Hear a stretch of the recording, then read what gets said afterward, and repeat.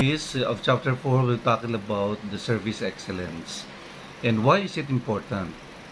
Now, when you go beyond the expectations of your customers and offer an industry-leading experience that truly bows over them, then such activity is understood as service excellence. Now, if you want to have a loyal customer base who buys again and again repeatedly from you, or you want to increase the repeat footfalls of your store visitors, now service excellence will be the key. However, the process of accomplishing this excellence doesn't occur by some coincidence. You need to go further and you need to come up with a well-organized procedure that is further actualized all through the organization. Now, by the end of this lecture, you will get to know how everything necessary for incorporating service excellence. So therefore, let us start by unfolding some of the concepts. Now, some of the concepts that leads to the definition of the service excellence are as follows. Now, service is a give and take relationship between two or more parties, wherein there is no exchange of goods. Okay, remember that there is no exchange of goods. No, it's a give and take relationship. Now, some benefits are transferred from one stakeholder to the other. Now, there are many types and forms of services too. No? So also, the several companies offer various kinds of services to consumers. In any business, customer satisfaction is of the most considerable importance. Now, in the process of the companies that provide services instead of products, it is important. The importance increases manifolds. It is because service is all that the company relies on. Relies on whether the reputation of the company or the revenue being generated, and everything depends on the service and the quality of the service. This quality of service is called service excellence. Now, what is service excellence? Now, we go further into the meaning of what is service excellence. Now, service for the people. It is meant to satisfy the demands of the customer. As the term rightly suggests, service excellence means excellent treatment and the excellent service quality to your customer. And then, service excellence does not necessarily mean that increasing the expectation of the customer and then struggling to meet them. It merely means delivering what you have promised before providing any service. Now, the problems, the requirements, and the expectations of the customers are to be considered also. The act of meeting these expectations and solving the challenges of the customer effectively is called service excellence. Now, what is the importance of service excellence? Wherever a service is concerned, service excellence comes into play. Now, it is of great value, and the reasons why it is so are listed, or rather provided as follows. Number one is to attract more customers, and then more the number of customers who avail of your service, more will be your profits. So it is beneficial to have more customers. Service excellence helps you to do so. It enables you to create a good impact on your current customers. Now, the customers who are happy and satisfied with your service spread the word rather. Now, number two is less negative feedback. Now, the success of the service provided depends on the input the customers give. Now, positive feedback adds a feather to the cap, meaning negative feedback drags the service provider's position down. Now, the service should be excellent to minimize these negative feedbacks. Okay, so another one in number 3 is lesser clashes with the customers. Now, in the case of bad service, which happens inevitably, so there are cases wherein, and there are times that you encounter this kind of bad service encounters. Now, in this case, the customers get agitated and file complaints against the, whatever it is. Now, if we can cause substantial losses to the company, however, if you consistently provide excellent service, therefore, there are far lesser chances of getting into clashes with the customers. So, meaning, they're happy about the services that are being rendered and provided by the business. Number 4 is considering the profitability. Now, apart from the benefits of having a good reputation and positive feedback, the tangible benefit of service excellence is the profit the company gains. Okay, and it's important. The very existence of a business is for it to be able to be robust in its financial capacity. So, meaning the profit. Now, for a service that is assured of excellence quality, consumers are ready to pay higher prices, and also the customer's network continues to increase, which helps in getting more revenue and in turn increases the profit. Okay, so that's the equation. Now, number 5 is branding. Now, it is a known fact that in branding is the process of establishing a brand in the market. We all know about companies that have been providing the same services for so many decades already, but have still stood firm because of their service excellence, because they have already developed the relationship to their customers. It helps us understand that to get a name, to get a fame, your services has to be of excellent quality, and customers remembers that, and they keep on, in terms of repeated customers, no? So they begin your loyal customers eventually. Now we go to the qualities that help you achieve service excellence. Now, service excellence is of a high quality. Now, to achieve this, you need to have specific values and abilities. Now, given are the following for you to be able to achieve this. Now, the qualities that help you achieve service excellence. Number 1 is to analyze. Analysis of the situation. Now, every situation has its different flavors. No? They're different. And therefore, it is something to learn from every situation. The one who understands this can succeed in achieving service excellence. Now, there needs to be a proper analysis of any given situation from the different perspective, from the different angles, and from the different sets of situations provided. So, analysis of the situation is number 1. Now, number 2 is the awareness of the concerned factors. Now, in any service providing company, however, there are various stakeholders, and all of them observe, and all of them evaluate, and a lot of them analyze them in different ways. So, therefore, they go into a different approaches. But if you are aware of these perspectives and consider all these factors while designing service, you will emerge as excellency, because you understand what the situation is. Okay?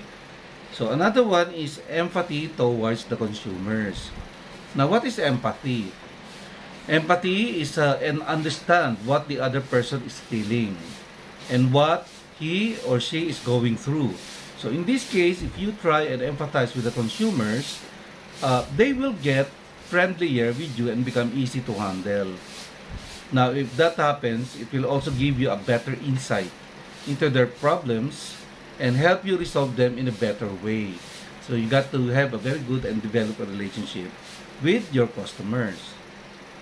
Okay, number 4 is questioning but not doubting. Now, so there's a difference between it. Now, questioning but not doubting. Indeed, doubting will not lead you anywhere, because you're not trusting. You doubt the person, you doubt the customer.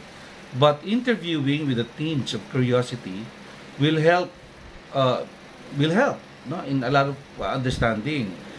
No service is perfect, though it's a given fact, and it is essential to admit that even the service you are providing has scope for improvement.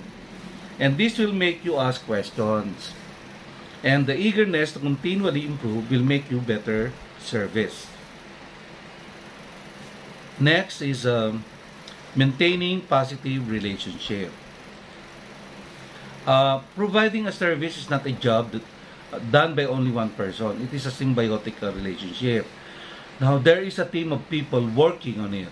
And then, there is a network of stakeholders that includes the clients. Now, if you succeed in maintaining a healthy and positive relationship in these networks, your service will get an excellent pictures. Okay?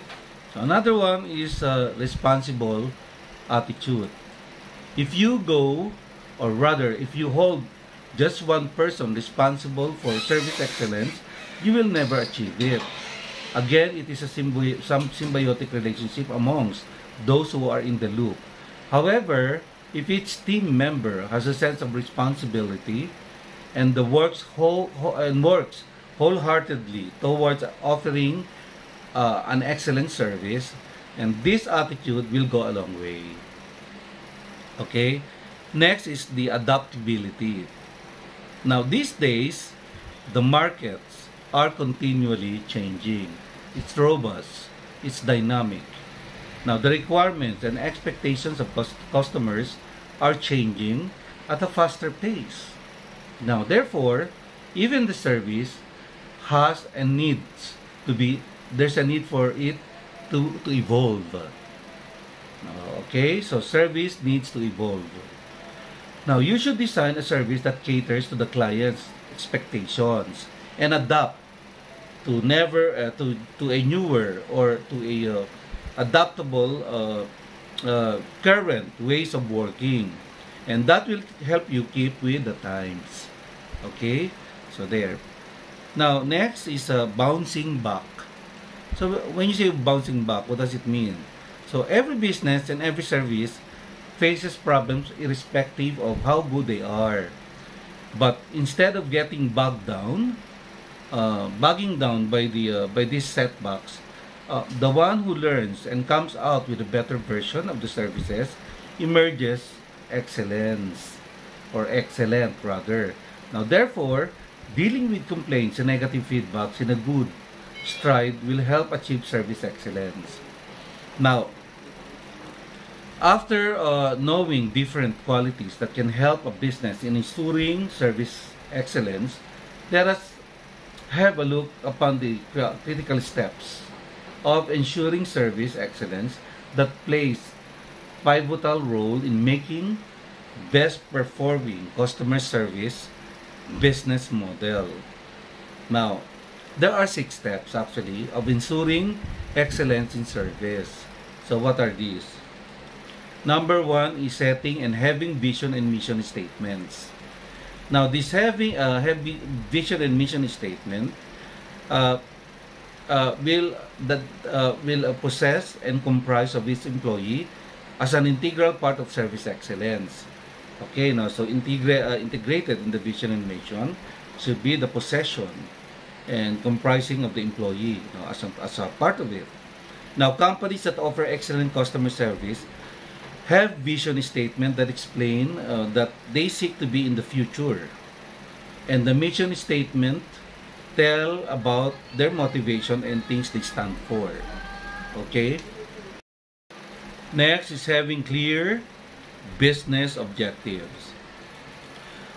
Successful business with a good culture of service excellence have clear, straightforward, and quantifiable business objectives that everyone in the organization knows. Okay, so it's important. Now, such companies not only have objectives related to growth and profitability, but also have service-oriented activities or objectives. Okay, so there. Number 3 is having service standards. Now, having service standards is essential for explaining to the employee precisely about the activities, about the practices, and behavioral patterns that are anticipated from them, and ensuring the excellence in the day-to-day of performances. Now, next is including intervention and learning strategy. Now, for ensuring service excellence, businesses need to ensure that their service philosophy, which is integrated in the vision, business objective, mission, and service standards, are interlaced into each part of the hierarchical structure of the organization. Now, number 5 is ensuring organizational alignment. Now, top-rated companies that ensure service excellence utilizes each communication channel or resource to continually channelize their service philosophy to every level of the organization. Now, different mediums that are used as communication resources in these meetings, posters, wallet cards, bulletin boards, newsletters, etc. No? So these are the organizational alignment should be integrated into it. Communications. No? So there. Now next is measuring service excellence. Now, okay. Finally, you need to measure performances and ensure leadership accountability to track service excellence. For this, you can use basic scorecards that employees can use for tracking the company's success in ensuring excellence. Okay? There. Now, on the final thought, service excellence is a wonderful quality by which the service provider can achieve the fame, the success, and the financial profits that it deserves. Now, there are some qualities and abilities that one needs to master to be served excellent. Now, incorporating a culture of service excellence in your organization is a journey. It's not easy, It's a process, a continuous process, and not the final destination. But there is no alternate way or convenient solution for this. You really have to work hard for it. Now, with the 6 steps mentioned a while ago, you will be able to elevate customer cost experience from average to extraordinary. That will ultimately foster service excellence and a loyal customer base.